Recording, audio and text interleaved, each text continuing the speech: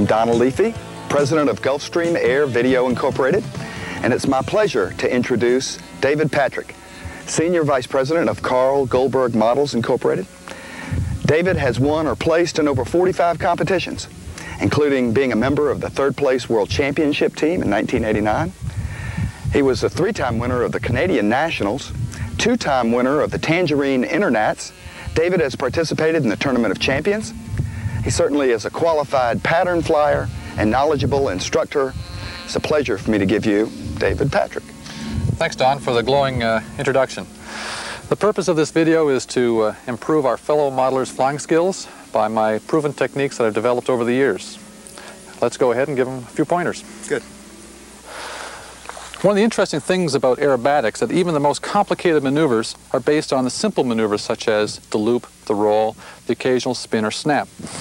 This airplane here, the Carl Goldberg Models Eagle II, is a very popular sport training aircraft. Most people probably have learnt on airplanes similar to this. It is also capable of very good loops and rolls, and of course takeoff and landings. But it does have its limitations. You wouldn't want to ask this airplane to do a precise 8-point roll like a more modern pattern ship. Good airplane to start with.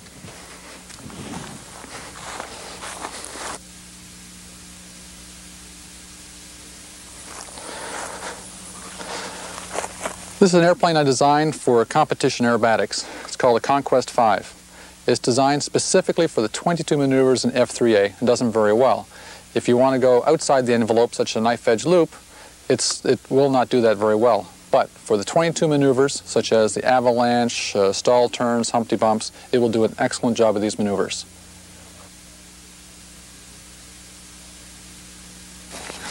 This is the Carl Goldberg Models ultimate biplane. Powered with a YS-120 such as this one, it's capable of some pretty fantastic aerobatics. While it can do all the maneuvers a pattern ship can do, maybe not quite as precise, but the maneuvers are more varied, such as it'll do a vertical snap roll or knife edge loop. If you want to go all out for the wild and crazy maneuvers, this is the airplane to do it with. Is there anything different that I would need to do to the plane in preparation for flying maneuvers? Okay. Not that much different, but you have to do it more carefully. You should go over the airplane, make sure things such as the gaps are sealed. There should be no gaps between the ailerons. Sealing with ultracoat or Scotch tape works fine. Your servos, throttle linkages, etc. should work perfectly, flawlessly. There should be no slop whatsoever. You've got to take the extra time to make sure the airplane is balanced according to the plans, and that the airplane is balanced this way as well as this way. Bottom line, you have to take the time to make sure the airplane is set up correctly so you don't have to fight any unwanted tendencies of the airplane to do things on its own. Okay, David, so you're telling me that it's not good enough just to have the correct gap between the trailing edge and the ailerons. You've got to further cover that with monocoat. That matters? It makes a big difference. Not only will you get a quicker roll rate or a more positive roll rate, the airplane, believe it or not, will even loop better with a totally sealed up aileron. And you shouldn't stop there. You should seal up the ailerons, both of them, of course, the elevator and the rudder. It makes quite a difference. While we're on this, the balance point of an airplane is always an interesting subject. You should start out with what the plan says. If you move the center of gravity forward, what you get basically is an airplane that in pitch is more stable. If you move the CG back, the airplane will become progressively less stable. If you go too far back, you'll reach a point where the airplane will become unstable. So if you're going to move the CG after what is recommended, use maybe 1/4 of an ounce of it at a time until you're happy with what the results are. David, is there anything additionally that I need to do to my engine prior to flying maneuvers? Okay. There isn't a lot different, except you got to pay more attention to the details. With a properly set up engine, you'll get more power, more reliable idle, and better control of your engine, which will again help you in your aerobatics. A couple of points to note. One is that when you hook up the throttle, you should take a lot of time in making sure you've chosen a good servo. There's no slop whatsoever. This is particularly important when you throttle down. This gives you a very precise idle control. Another thing is when you set up your servo to the throttle arm, you should follow what I call the 90-degree rule. In other words, at mid-throttle, this should be 90 degrees, and the servo should be at 90 degrees as well. This takes away any differential, gives you a nice linear response. Another thing about the engine, Don, is setting up the carburetor properly. Really quite easy to do when you follow a couple of basic rules. First thing you do is you start up the engine, you go to full power, and set the high-speed needle to maximum power. That's easy to do. When you've got that, then richen it just a little bit, a couple of clicks maybe. With the engine continuing at full power and everything's warmed up, you pinch the line quickly. If the engine picks up RPM slightly, that's probably the optimum setting. If you pinch the line and it quickly drops down on RPM, you're a little bit lean, richen it up some more. When you think you have that right, and the engine again at full power, bring the nose up and listen to see if there's any RPM change. If the RPM drops, again, richen it up a little bit. That's your high speed. It's simple as that. Low speed is a tricky one. This is where most people fail. You go to low power. Most two-cycle engines should idle reliably between 2,000 and 2,500 RPM all day. Make sure you have a good plug, good fuel obviously, like K&B, PowerMaster, Cool Power. Put the engine to idle and slowly bring the power up after it's idled for, let's say, 20 seconds. If it stutters and chokes, it's too rich. Another way of checking that is at idle, you pinch the fuel line again. If the engine dies, it's too lean, if it dies quickly. If it slowly picks up RPM, it's probably a little bit too rich. That's how you set the low speed. Again, going back and forth and taking the time. Myself, I don't even go to the flying field unless I spend an evening just making sure the engine's 100% right. Then I know I have a reliable engine. I don't have to worry about it. One of the features of the more modern high-performance engines is some of them have pumps. A pump is a real nice feature. It provides nice, steady fuel delivery to the carburetor, which means when you pull straight up or go down, the engine's needle is always set the same. Very easy to set up, particularly on a YS. Consider it as the low-speed needle. Like when we set the low-speed needle on the other engine, or the other technique by pressing the fuel line, you do the same thing with the pump. Put the engine to idle, you listen to it, pinch the line. If it slowly picks up RPM over a long period of time, chances are the pump is too rich. Lean it out. If you press it and the engine dies rather quickly, let's say within 5 seconds, chances are the pump is too lean. Richen the pump. On a YS, you probably don't want to move it much more than maybe 1/8 of a turn at a time. Go in slow increments. Once it's set, don't change it anymore. If you're still having problems with idle, you may have some dirt in the system, or you probably need a new plug. David, my radio has dual rates. How would I go about setting that up? Yeah. Good question, Don. The dual rate is very often not very well understood. It's a very simple accessory or option that can really help your flying. The way to set the dual rate up is that you do most of your flying at low rate, go to high rate for spin and snap roll maneuvers. And the high rate should be set up so at full stick it will just barely do the spin and just barely do the snap roll, and that's enough throw. A common mistake is having at high rate too much throw, and sometimes even at low rate too much throw. What this does to your flying is first it's hard to fly smoothly. You're not utilizing the dual rate to its best advantage, and the system resolution, the preciseness of the radio, you lose some overall system resolution. When you go to low rate, a quick way of reference to set up the low rate, for example on ailerons, if you go to full aileron throw, you should do about 3 rolls in about 6 seconds, and that should be about right for low rate. And again, when you go to high rate, the airplane should just be able to do a spin, and that's set up for high rate. Now that we have the engine set up and the airplane all nice and straight and balanced, let's sort out in our minds how we want this airplane trimmed out once it's flying. Some people like to trim the elevator, for example, so the airplane is diving slightly, and they have to hold a little up elevator to keep it nice and straight.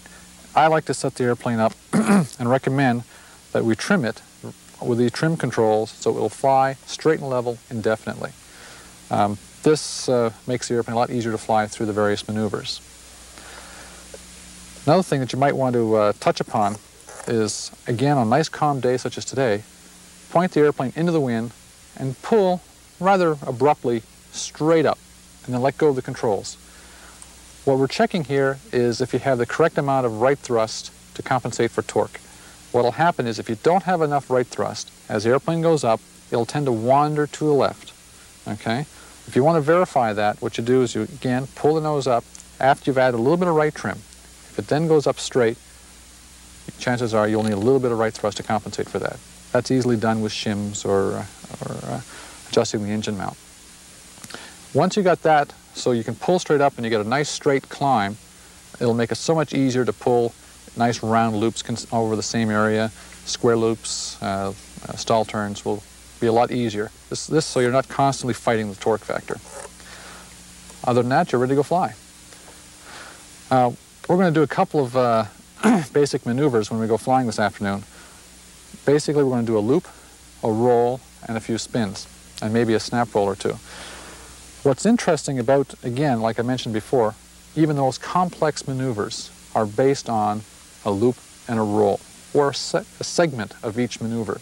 Square loop with half rolls, that's a K5 maneuver, a very difficult maneuver according to the FAI schedule. All it is 4 quarter loops and 4 half rolls in sequence. Again, what I'm trying to say is that you look at a complicated maneuver, you can reduce it to doing simple loops and simple rolls, and you're done. Let's go fly. Good. Yes. Here we go.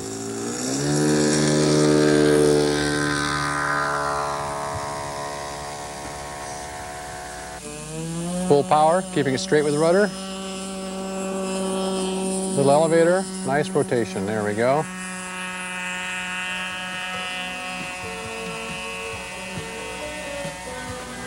Okay, let's watch this again in slow motion. Slowly apply power. Use the rudder to keep the airplane straight. You'll probably favor right rudder as your airspeed builds up.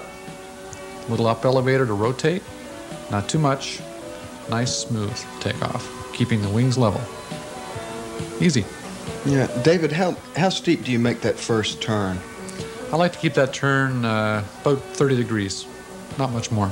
And I guess always away from the pits, huh? Yep, always. Let's watch this again. Boy, look how long you keep the rudder in. Yeah. I like to keep the rudder maybe up towards 50 feet of altitude.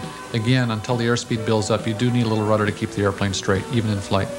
This right here, this shows the biggest difference. That nice, long, smooth, scale-like takeoff. Be smooth on the controls, and it'll look good. Okay, let's go on to landings. The key to a good landing is a good approach with the right airspeed. There's a nice one. Let's watch it again with another airplane. Nice approach. Try to keep the wings level. The airplane's throttle all the way back. A little crosswind. Slower and slower. Okay, again, we've tried to keep the wings level all the way down to touchdown. And when the wheels touch, try to have full up elevator. This takes all the fly out of the airplane so it won't bounce back up in the air. When you have a full stall landing like we just had, as soon as the airplane starts rolling, take the elevator out. So there's no chance of it bouncing up in the air. Let's watch it again. We've got the throttle all the way back, trying to keep the wings level. Notice we have a little bit of up elevator because we're slowing down. A little more up elevator. The transition of flight to landing is a progressive amount of up elevator till touchdown. See, full up elevator is being held here. Beautiful. This is one of the things that you have to practice. Every airplane is different, but the result is the same. You're slowly applying elevator, rotating the airplane, so you touch on the main wheels, full stall. Good landing.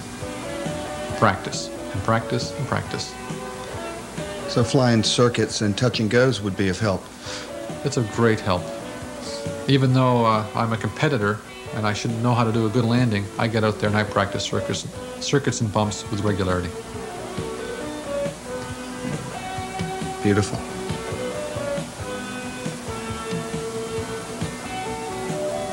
Let's go on to practicing straight flight.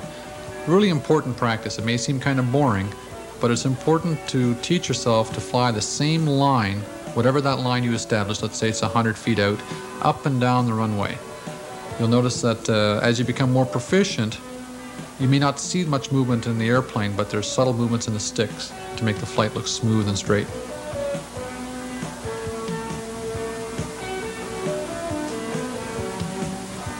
Okay, let's look at a basic turnaround maneuver called a split S. This one here is a variant called a Humpty Bump. The result's the same. You can turn around the airplane and bring it back the same altitude and the same line that you went out with. Okay, let's watch it again. This is the split S, 45 degrees, half roll, pull up elevator, throttle back about here, and you're back on the same line. Let's watch it. Pull up, hesitate, roll, hesitate, pull up elevator, come around,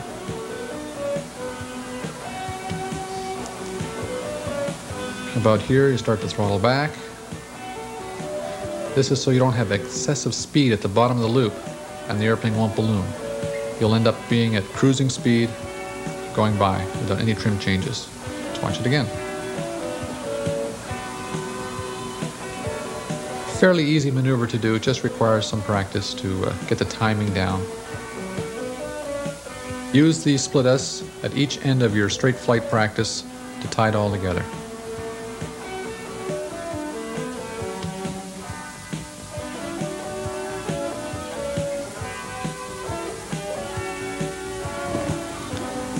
Let's do the procedure turn. Another way of turning the airplane around to come back on the same line as a procedure turn. Here we're doing a right 90 degrees followed by a left 270 degree turn to come back down the same line. The beauty of this maneuver is that since you're not climbing, you're ending up at the same altitude, and since you're not diving, you're not changing the speed. Let's watch it again.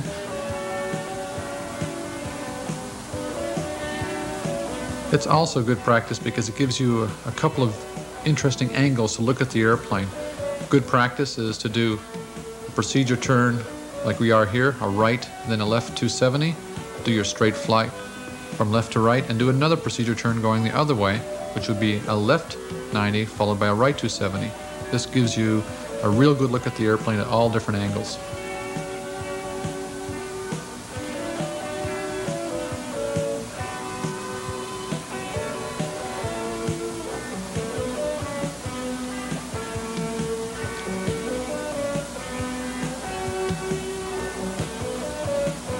You'll find also that when you practice this, that when you do it from the left like we are now, when you go to the right, you'll have to almost relearn the maneuver. Now let's go on to the axial roll. There's the Conquest, now the Ultimate, now the Eagle Trainer, which is quite capable of doing a pretty good roll. To enter it, I recommend that full speed, nose up a little bit, full aileron. When she's upside down, you might want to give a little bit of down elevator, then release. There we go, there's the down, and release.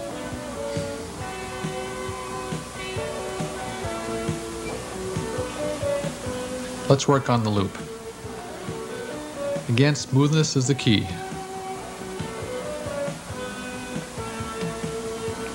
A lot of people, when they do their first loops, tend to just haul on full up elevator and do a tight loop.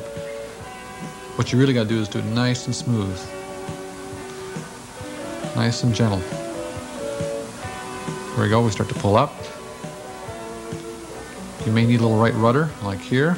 Again, to keep the airplane going straight up. Coming down the backside loop, start throttling back.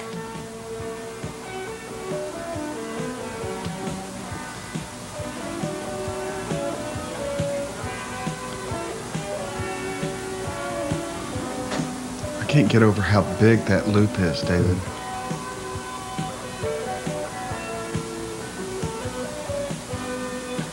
Let's Watch it one more time. Little right rudder to keep it straight. Over the top, stretch the top so it's nice and round.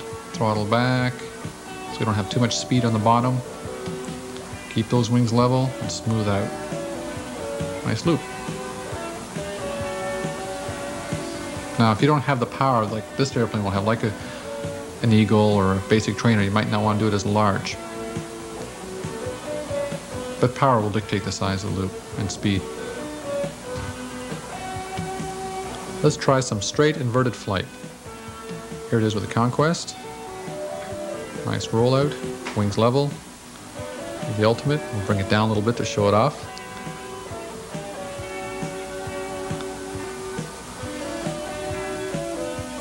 And now with the Eagle 2. Pull the nose up a little bit as she rolls inverted.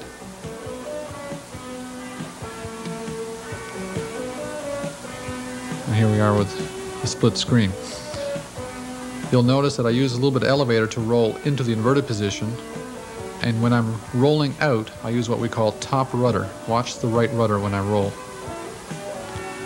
Okay. This holds the nose up to make a nice clean roll. The reason why we do it this way, only adding the rudder on the exit, is because on a trainer like this it starts to slow down. In a pattern ship we would use the rudder going in and out. Now for the stall turn. This is more of a timing maneuver than anything else, and the right application of power. Many people, when they do a stall turn, they tend to throttle all the way back and then just hammer the rudder across. While sometimes it'll work, it's more of a chance maneuver. Let's go into detail on how to do a nice stall turn. Okay, here we go. Pull straight up. Now for illustration, I'm doing a quarter roll so you can see the airplane better. Throttle back, but not all the way back. I have probably about 20% power. Slowly add rudder, and then have full rudder. Like there. Now throttle all the way back. Hold the rudder in, and slowly remove the rudder after you finish the stall turn. This stops the tail from wagging on the way down. Let's watch this again in real time. Up, throttle back, a little bit of rudder, now full rudder to get it across. Hold that rudder in for a little bit, and recover. That's the proper technique. Did they take points off, David, for the tail wagging up at the top of that when you're coming out? In competition, yeah. It's rather a severe downgrade. That's why we hold the rudder. See it being held here and slowly removed. There, done. Nice.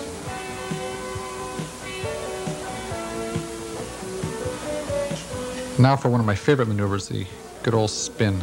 Death-defying spin. What we're doing here is a 3-turn spin. We're going to do a 3-turn spin every time to illustrate. Entry is very important. You got to have a full stall. See how the nose dropped? Then she's ready to spin, not before.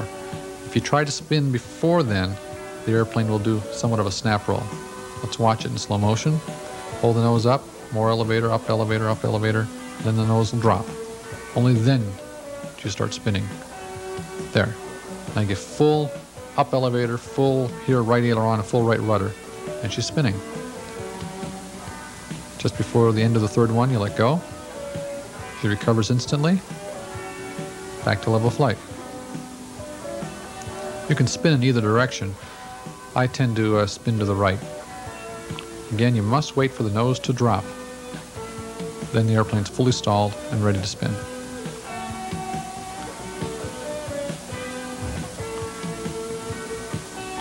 There's the drop.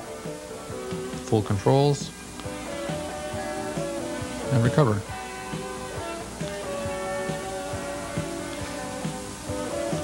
There's another good turnaround maneuver. Half loop, half roll. Here we go. Let's watch it again. Here you do your half loop like we talked about the loop before. A little right rudder is required here to keep the airplane straight. Now since I roll right, I keep the right rudder in to hold the nose up as we roll to upright. And she comes out nice and straight. If you were to roll left, you'd have to use left rudder to keep the nose up. Since you roll right, it's a lot easier.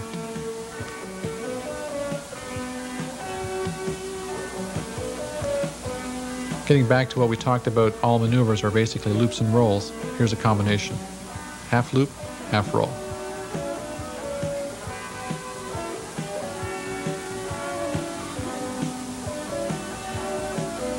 David, what a great day. This has really been a lot of fun. I've learned a whole lot, too. Oh, good. Really glad you enjoyed it. A couple of points. Don't practice too hard. 3 or 4 flights a day is plenty. Enjoy flying, and look forward to the next video on how to do more advanced aerobatics. Great. Thank you a lot. Oh, you're welcome.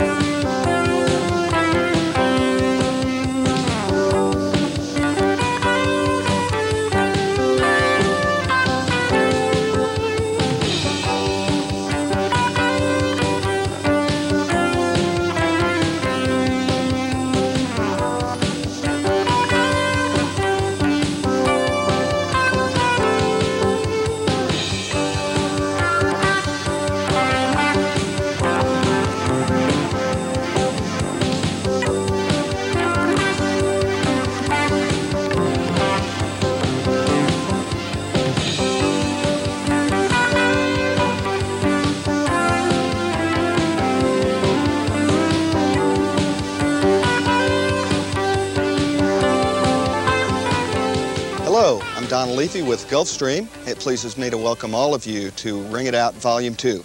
Even more advanced aerobatics. We're filming today at a new facility. We're about 15 miles outside of Athens, Georgia at Taylor Jenkins Airstrip. Taylor is quite an interesting fellow. Besides being a full-scale pilot, he's quite an accomplished modeler. Taylor, thank you for allowing us to come out here and use your facility. These planes are gorgeous. You mind telling us a little bit about them? Okay, the P-38 here is kitted by CBA Models up in Warren, Ohio. I did the fiberglass molds for them, built them some dozen or so booms that go with the kits. It has a 10-foot wingspan, retractable landing gear. It will take two 4.2 Sachs engines and some 6 to 8 servos to operate it. It's gorgeous. It is gorgeous. Thank you. What about this P-26? The P-26 has always been one of my favorites. This is a quarter scale model here, 84-inch wingspan. I'm working on a 3rd scale model now that I plan to kit myself. Should have it out in about a year. Well, we'll all be looking forward to that. Taylor, once again, thank you so much for allowing us to be out here. I think everybody would like us to go on and get to the part where David comes on and teaches us more. Hi, Don. It's good to be back. From the first videotape, we talked about the basic building blocks of maneuvers. We learned that the most sophisticated maneuver was essentially built up from the basic loop, roll, snap, or spin. In this video, we're going to talk about more precise flying, taking these basic loop and rolls and learning to put them where they need to be, how to practice, etc. We'll also learn that a well-disciplined precision flyer will be better able to tackle the more advanced hot dog flying, which we'll talk about in video number 3. Don, before we get into the nitty-gritty, we're going to assume that we have a good aerobatic airplane, such as an extra, ultimate, good pattern ship, such as the Conquest, an airplane capable of doing the aerobatics that you want to end up doing. Also that you have it adjusted vis-a-vis the throws, the gap sealing engine, etc., such as what we talked about in the first tape. With that in mind, then we can move on and start doing the more advanced aerobatics. Good, let's get started. David, I've noticed some planes with a tune pipe and some without. Is there an advantage to having a tune pipe? Yes, there is. The main 2 advantages are, first, you get more power, and it's a quieter setup as well, generally quieter than a conventional muffler. To do aerobatics, you don't need the extra power, but it's nice, particularly in vertical maneuvers. As for setup, we'll talk about quickly on how, if you don't have any numbers from the engine manufacturer or you're starting from scratch, start with a full header, full length, run the engine, and tack it carefully. Cut off maybe 1/4 inch of the header, tack it again. If you notice an increase of RPM, keep on knocking off 1/4 inch off the header until you stop noticing a gain of RPM. Stop there. That's probably pretty close to being right. As for the YS long stroke, which we're using here, and the Hattori 650 pipe, which is a very popular pipe in the pattern circles, we like to use a 7-inch header, or it's about 14 inches from the glow plug to this screw. And if you're not using a Hattori pipe, use about 16 inches from the glow plug to the high point, or where the bend stops right here. This is a good starting point on the setup. Bear in mind we're using a 1211 or a 1212 prop and about 20% nitro fuel. This setup works very nicely.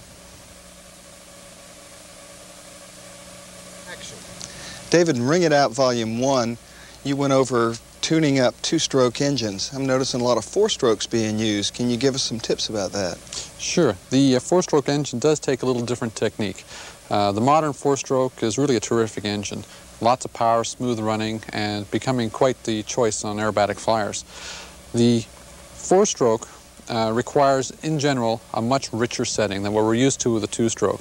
In fact, what we talked about is pinching the line and noticing what happens to the RPM on a 2-stroke. That's not what we want to do on the 4-stroke. What we want to do is set it up quite rich, slowly lean it out to notice maximum power or near it, and maybe richen it up a bit. Unlike a 2-stroke, a 4-stroke will deliver 95% of its power at a very rich setting. As for fuel, it's pretty important to use a good quality fuel. 4-stroke is a busy engine, it has a lot of parts. There's some debate on 2-stroke and 4-stroke fuel. I would recommend using a 2-stroke fuel in a 4-stroke, primarily because it has additional oil. One of the things that more recently we're doing is we're adding nitro to get more power to the 4-stroke. While it's not necessary, these engines will run very nice on 10% fuel. Some people have gone as far as running 40% and 50% nitro. and getting tremendous amount of power, and they seem to be holding up quite nicely. When you're running at 10% fuel, as for a prop, you'll probably want to run around a 14-10. 20% nitro, you probably want to go to a 14.5, 12 or so. 50% nitro or 40%, you'll probably want to go as high as 15-12 propeller. We've been running a 15-12 on 40% and turning in the order of 8,500 RPM. Generally, that's a good RPM range regardless of nitro and prop. Try to get your, for example, a YS around 8,500 to 9,500 RPM. No higher than that. It's very, very hard on the engine.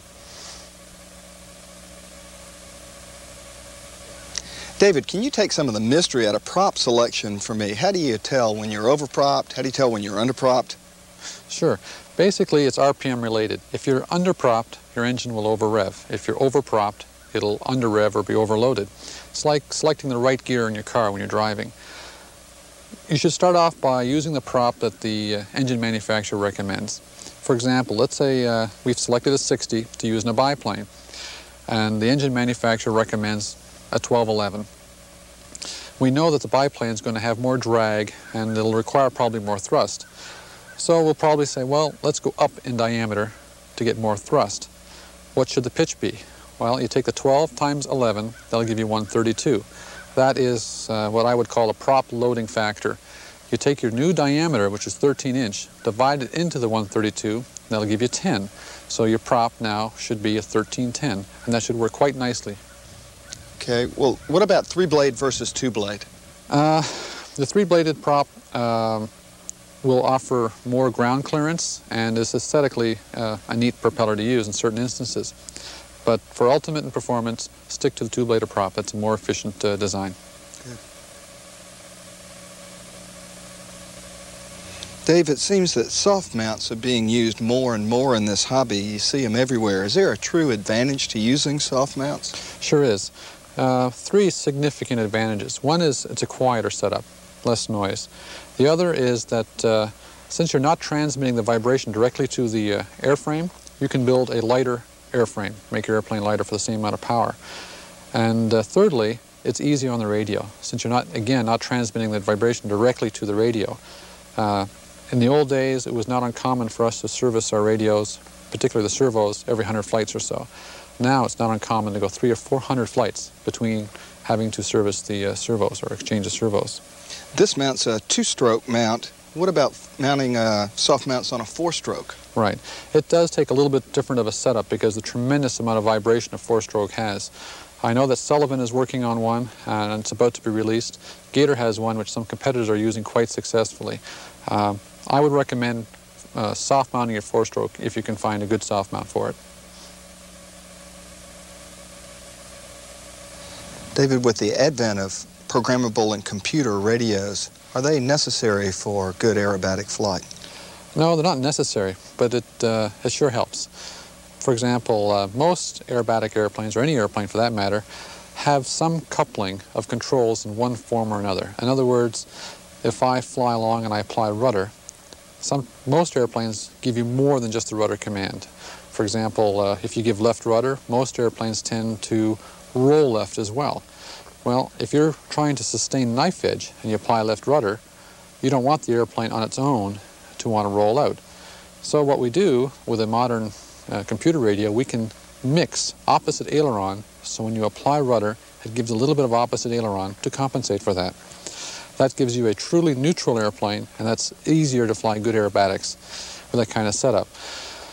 A couple of points to note: when you apply mix for that type of fix, only 1%, 2%, or 3% is generally enough. In other words, when you first try to add a opposite aileron mix or something like that, don't give 20%. You may end up really messing up your airplane and risking the airplane. Add only a couple of percent and build from that. Some of the features of the programmable radio are you can have exponential on one channel, variable trace ratio or VTR on another, and dual rate on a third. Like we have on our Extra 300, I have dual rate on rudder control, which we're familiar with, exponential on elevator, which softens the throw around neutral for smooth flight, yet gives me full control at the limit, and variable trace ratio, which is similar to expo, but instead of being a curved change, it's more of a straight line with a quick change up to the high point. We have that on ailerons. How we set that up is on expo, a good place to start is around 30%. 30, maybe as high as 40. Work your way up till you get the feel that you like. You know when you're wrong if it's too sensitive around neutral and it's difficult to maintain smooth flight, or if you have to move the stick too much to get some change. That's the either extreme. And that's the same with VTR. VTR, however, takes two adjustments. You have where you want that bend to be, where it catches up, and how low that first slope is. That first slope is adjusted by the dual rate function. For example, a good place to start there is around 70%, which is already set up on a Futaba. The bend on where it catches up, I like to set it up at 100%. In other words, it only catches up when you move the stick all the way. Some people have it start earlier, but that's, again, it's personal choice. These functions really, again, are not necessary, but it helps on making you a better pilot more easily. David, are there any other neat tricks you can do with the programmable radios? Yeah, there sure are. One is that you can put more than one airplane in a transmitter. For example, the 9-channel Futaba will hold, I believe, 6 airplanes. What that means is all the adjustments, some like we talked about, the expo, reversing, etc. After we got this all set up, it goes into memory, and I can do another airplane entirely different with all the adjustments and call upon that. So I can have one transmitter for more than one airplane. Something else you can do with that feature, so let's say on airplane A, I have the extra 300, and I have some ideas. I want to try some changes. I can load airplane A into B by copy function. Make the adjustments. If I don't like it, I simply go back to A and continue on. If I like what I did to the airplane in B, load B into A, and now I have the airplane with the new adjustments. Nice feature. Some people have gone so far as have airplane A on their extra, for example, for a windy day. On a calm day, they go into the B setup. Another thing is that there's endpoint adjustments. They call it ATV. ATV, right. Sometimes that's misused. I'd like to bring that up. For example, let's say your ailerons are too sensitive. What you don't want to do is dial it out through the ATV. The ATV is strictly for fine-tuning. In other words, get the airplane as close as you can mechanically by arms, on the servo, and on the elevator, and then fine-tune to get exactly the deflection you want on the ATV function. David, what is the differences between FM and PCM? Well, there are significant differences. One thing to note is that PCM is transmitted on FM. What it really comes down to is they glitch differently. If there's interference, they handle interference a little differently. An FM, if you get some interference, you'll notice it immediately. It'll start, surfaces will start to jitter. With a PCM, it's a computer-sent signal with a computer on the airplane looking at the data. When the data gets garbled or there's interference, the error count goes up. And when it goes up to a certain level, then the radio makes a decision whether to continue listening or to either go into hold or into a program failsafe, which you can program into PCM. Is there an advantage? There probably is a slight advantage to PCM. The bottom line is they glitch or handle interference differently. But a good FM radio can be used for aerobatics just as well. Absolutely, absolutely. One of the airplanes we're going to use today is the Carl Goldberg Models Ultimate 10-300. Very popular kit. We're using a YS-120, a Futaba radio, and it's an excellent aerobatic airplane, particularly for hot dog maneuvers, which we're going to show later on the tape. Another airplane we're going to use today is a Carl Goldberg Extra 300. Like the Ultimate, it's very similar scale aerobatic airplane. While I can't do all the hot dog maneuvers, it's very precise, excellent flying airplane.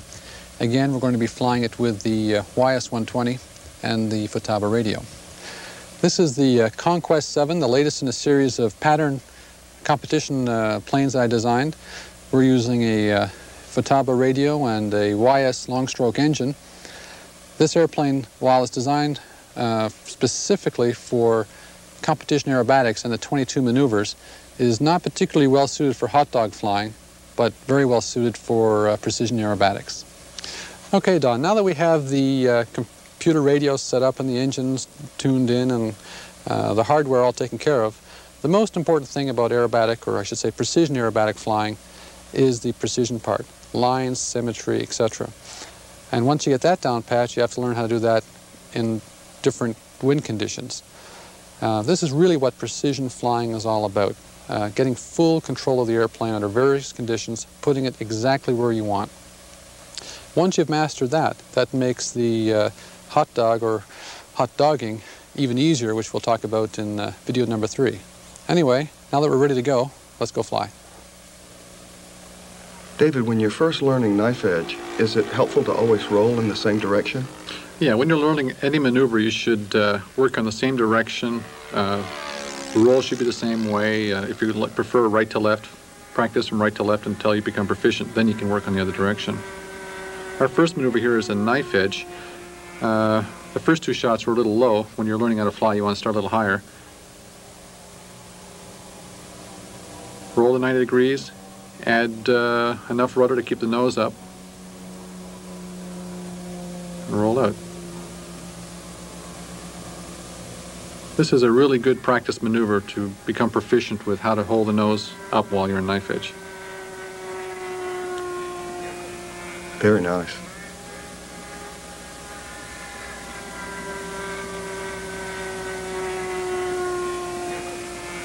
Try to visualize the maneuver in your mind before you go on.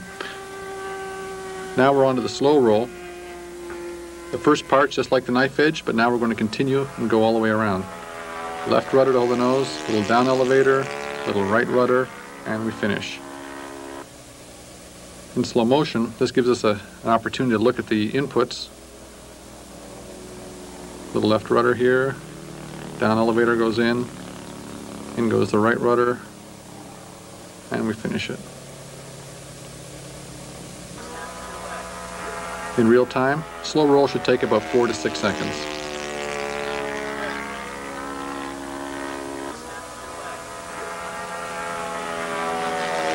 Very smooth.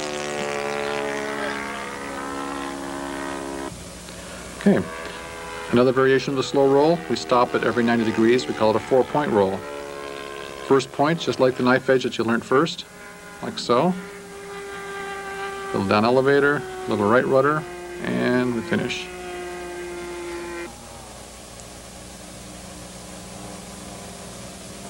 Just like the slow roll, the left rudder, little down elevator. The only difference is that we're stopping the ailerons at every 90 degrees. There's a rhythm to the sticks, isn't there, David? It's a timing maneuver. Visualizing what you were going to do before you did it obviously would be of help. You should have a pretty clear picture of what the maneuver looks like in your mind and what you have to do before you try it. That's what makes this tape so helpful. Yeah. 8-point roll, again like the slow roll and the 4-point, except now we're stopping at every 45 degrees. And again, it should take about 4 to 6 seconds to complete the maneuver. Is there control input for those extra clicks?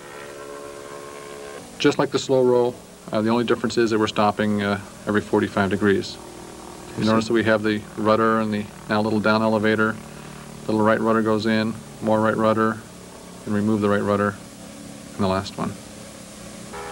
Here's an opportunity to learn a fine point of an 8-point roll. On the upright portions of the 45 degrees, point 1 and 7, add just a touch of up elevator. This helps reduce loss of heading during the maneuver. Well, that was fun. Let's take a break at this point to talk about practice, how much to practice, etc. Burning lots of fuel isn't always productive. I like to practice probably about 3, maybe 4 flights in an afternoon, no more. It's very difficult to maintain concentration beyond that. The other thing is try to set goals, and short-term goals and long-term goals. Long-term meaning, at the end of this summer, I'd like to be able to be at this level of proficiency. Short-term meaning, today I'm going to perfect my 4-point rolls. I've been having some difficulty. Or today I will start to learn a new maneuver and learn it by the end of 2 weeks. Planning and setting goals really helps in improving your flying and building on your flying skills. Lots of fun. Let's go back flying. Good. Okay, now we're going to work on looping maneuvers. The outside loop takes a half a slow roll to enter, and we push a little down elevator to go around the top. Good time to throttle back. And we do the other half of the slow roll to finish. There you go. Let's try the same thing with the extra.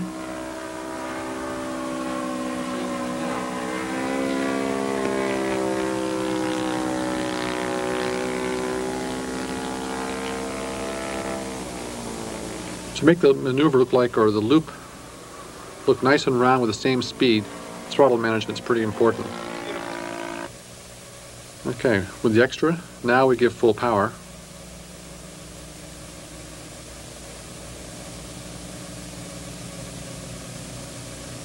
Okay, we push.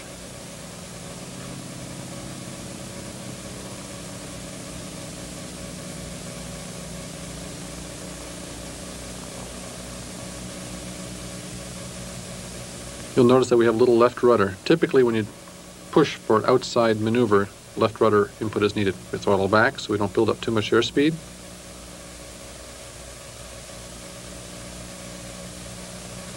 And we exit, or do the other half of the slow roll.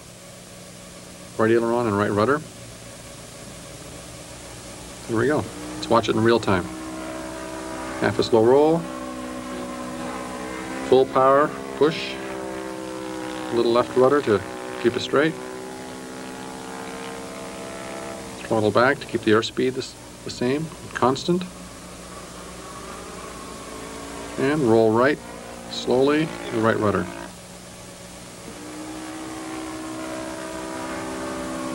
You can see where, if you've learned to do your slow rolls in one direction, how they become helpful. Everything just builds on everything else. Right. It's really a good system, David. And again, to remind you, almost all aerobatics is a combination of a loop and a roll. Here goes a half a loop with a half roll on top.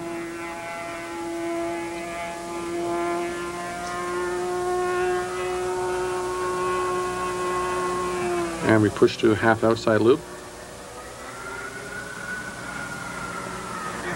with a half roll. The rolls are not slow rolls here. If we were to do a slow roll in the double Ilmerman, it would take too much airspace. So we tend to do a quicker roll on top and on the bottom. Another thing, these rolls should be done immediately after the loop portions. Remove the elevator and roll right away.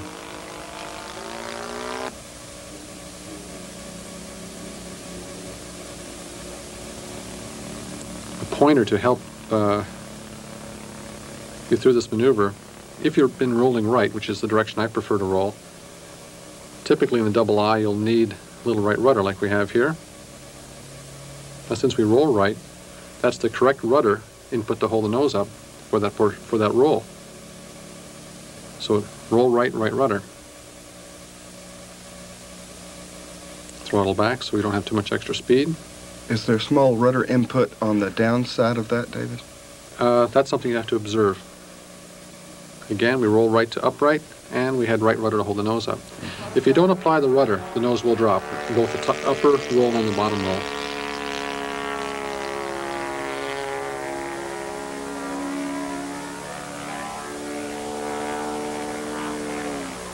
That's something you definitely want to have together before you... Right. But see, if you've learned how to do a slow roll, and you learn how to do outside loops, inside loops, this again is a building block. If your purpose was in advancing so that you could do hot dog or more advanced maneuvers, things scary and close to the ground and all, being able to control the nose, obviously is something you have to have together. Mm-hmm. You want to practice that up high. Well, you can see how these pattern maneuvers really can build proficiency on rudder and throttle.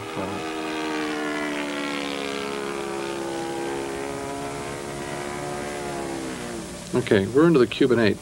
Again, it's, I believe, 5/8 of a loop with a half roll.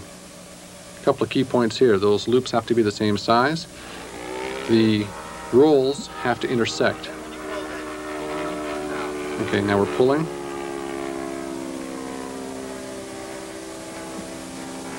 Keep those wings parallel to the ground, correct with the rudder. Now we roll. We like to roll halfway on the straight portion. Mentally, in your mind, if you remember where that spot was, then you fly to hit that intersect point. Yep, that was at the same cloud. Now let's watch this in slow motion.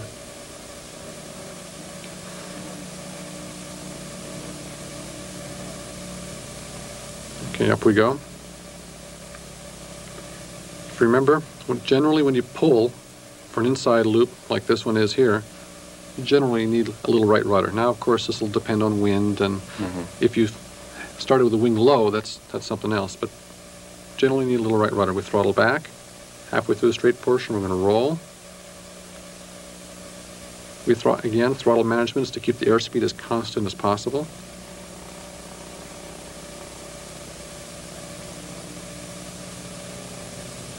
Little right rudder. Again, we're doing an inside loop. Throttle back. Because you're coming down, you don't want to go too fast.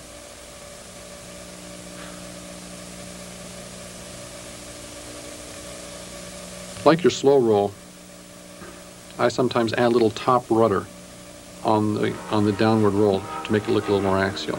Okay, we'll watch this again in real time. If you're being judged, they're going to look at two things. They're going to look at the size of those two loops, if they're the same size, and they're going to look, they love to watch that intersect point. Many times you see a judge put his hand up to remember where that space was. And it's good practice. You're getting some looping experience, and you're getting rolls thrown in at the same time, and in two different directions in one maneuver. David, as long as it takes to complete this maneuver, and as much sky as you use up, if there was much of a crosswind, that really could play havoc with that maneuver, couldn't it? Right. Any maneuver that has a lot of hang time or a lot of exposure time, if there is wind pushing you in or out, it's going to have quite an effect on your position. The easiest thing to do when you're learning how to compensate for a crosswind is when you enter that maneuver, if the wind, for example, is pushing you in, keep the nose out. If you have the nose out correctly, or the correct amount, before you enter, and maintain that position of the nose throughout the maneuver, you'll have it knocked. Here we go into a snap roll. Got it. Beautiful. Basically, a snap roll is a high-speed horizontal spin with full power. Full elevator, full rudder, full aileron.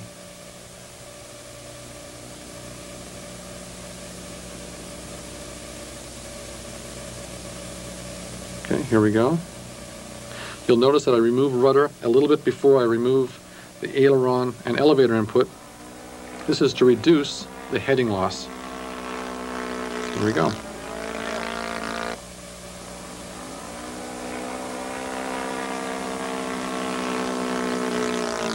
Nicely done. The Ultimate does a fine snap roll. Okay, here is an avalanche. That is a regular inside loop with a snap roll on top.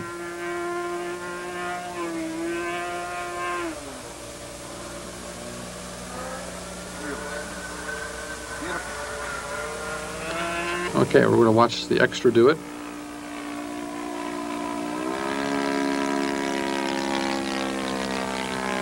Nice round loop. Just before you reach the top, you snap. That's so you're snapping through the center portion of the center top of the loop. I like to snap with full power. I think it snaps a little bit more authority. Another thing I like to do is to take the elevator out of the loop just before I snap. This helps prevent chopping off the top of the loop. Okay, here we go at full power. See the elevator we have to fly through the loop? I'm reducing the elevator. We'll touch it down, snap, and release.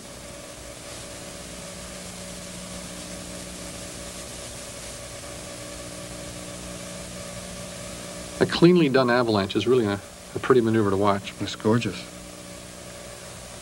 Okay, you notice how we throttle back, try to keep the airspeed as constant as possible. The other reason I like to keep full power in the avalanche is through the snapping part is so I don't lose so much speed at the top of the loop. Okay, remember just before, a little bit of down, real quickly, and snap. Down we go. I've long thought it unfortunate that that video tends not to be able to show the majesty of these maneuvers. If people were out there and could see you do these things are monstrously tall. We try to show clouds when we can to see how big they are, but they're unbelievably tall and majestic. A lot of power helps here. I do not use a snap button. A lot of people do. I prefer to fly these snaps by hand. Another variation of the loop is a square loop. Not quite as simple as it sounds. There's a lot of places it can go wrong because of the change of airspeed. Couple of points to work on. Try to keep the radiuses the same on all four. It's difficult to do because the top corners are done at a much lower airspeed.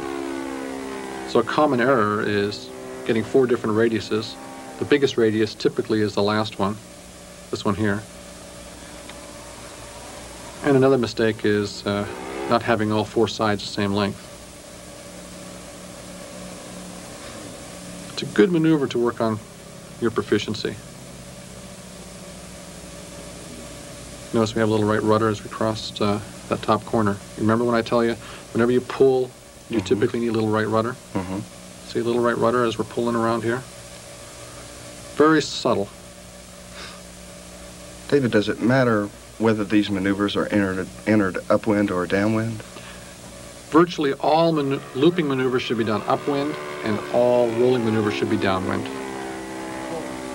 Okay, here we go in real time. Again, throttle back to keep the airspeed constant.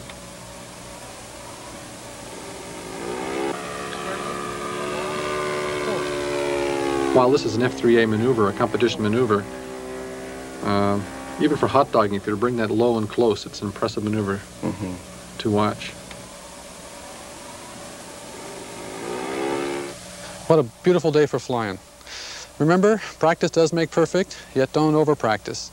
What we've done in this tape at the end here, you'll see that we've taken the maneuvers that we learned today and strung them together, which is actually part of the FAI schedule for a competition. Now that we got your proficiency up to a very high level, you'll be ready for our next tape, which is hot dog flying. Look forward to seeing you there. Can't wait. Thank you, David. Take care. Okay, here we've tied these maneuvers together. The first maneuver is a half reverse cubinate, like the cubinate we did before, but we pull and do the half roll first. Now we're going to the the 5/8 of a loop. Pull the way up, half roll. This half roll should intersect.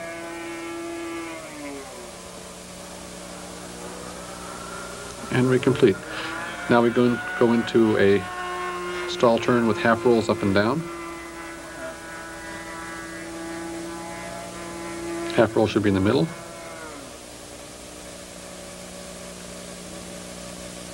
Nicely done. Hold the rudder in so the tail doesn't wag? Yeah. Tape number 1. Now we go into a slow roll. Now we go into a half square with a half roll. That's the top part of the square. Throttle way back, pushing those down 45 degrees. Snap roll.